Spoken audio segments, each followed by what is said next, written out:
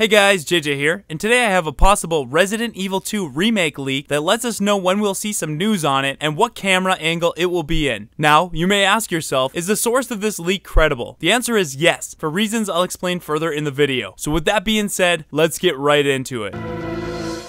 Resident Evil 2.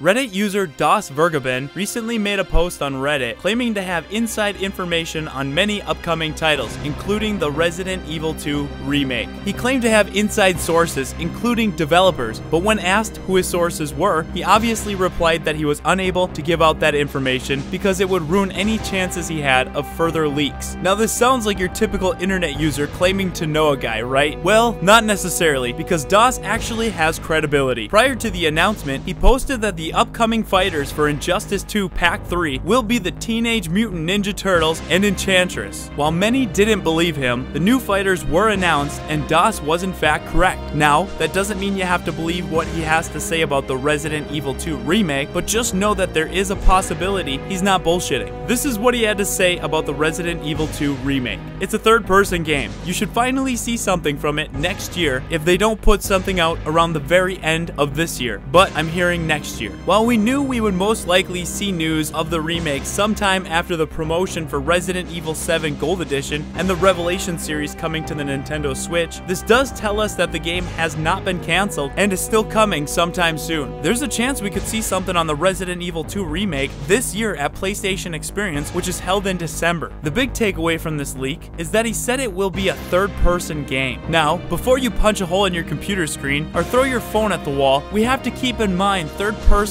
doesn't necessarily mean over the shoulder. Technically, fixed angles is third person as well, although the saying third person is a heavy indicator of over the shoulder. One thing for certain is, if this leak is true, it won't be in first person. Sure, many people, including myself, hope that the remake would stay true to the classic and remain a fixed angle experience, but an over the shoulder experience does mean that the game will be fully recreated in a 3D environment, which means there may in fact be an option to switch the game into a fixed perspective as seen in Resident Evil 5 Lost in Nightmare DLC. Adding an over-the-shoulder perspective to the game does raise some questions. Sure, it would be nice to switch to a classic fixed angle experience, but would the game be balanced for both perspectives? What I mean by that is the behind-the-back camera perspective gives the player an incredible advantage in accuracy, lending to more consistent kill shots, making the game far more easy than playing it from a fixed perspective. This would then remove a lot of tension the game has to offer, and would in return limit the amount of accomplishment a player felt after completing a difficult altercation. So this would mean the game would need to be balanced accordingly to make sure it retained a consistent level of struggle and reward. There are many ways to make this possible, one of those being adding more enemies. If it's easier to get a headshot on a zombie and put it down instantly, adding more zombies to an area would counteract this. Another way would be to increase the amount of health an enemy has. Some would call this bullet sponges. In order for an over-the-shoulder perspective to work, the game would need to take a little bit of both. More enemies would have to be added, and the health of these enemies would need to be increased. Picture the enemies from Resident Evil 4. Now, I'm not completely opposed to the idea of an over-the-shoulder Resident Evil 2 remake, because if I don't like it, I can always go back and play the original. I would just prefer a fixed angle experience similar to the Resident Evil 1 remake that, in my opinion, was the best made Resident Evil game. But I want to know what you guys think. What are your thoughts on this leak? Are you ecstatic for a possible over-the-shoulder Resident Evil 2 remake, or are you furious it may not be fixed angles like the classic? Maybe you think this leak is complete bullshit? Either way, I want to know, so let me know down in the comments. If you enjoyed this video, please leave a like, and for more Resident Evil content like this, be sure to subscribe.